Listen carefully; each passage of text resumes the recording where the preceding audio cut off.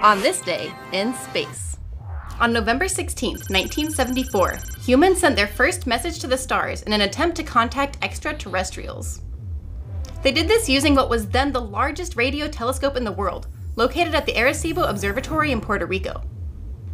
A group of scientists led by Frank Drake and Carl Sagan sent their message to the M13 star cluster. The message was written in binary code and contained information about human DNA. It also included figures of a human, the solar system, and the Arecibo telescope. The idea was that if any aliens were to receive the signal and figure out how to decode it, they would know where it came from. Because M13 is 25,000 light years away, it'll take 25,000 years for any M13 aliens to hear our message, if they are even out there. The Arecibo message is only one of several messages intended for extraterrestrials. We've also included messages on several spacecraft such as the Pioneers and Voyagers. And that's what happened on this day in space.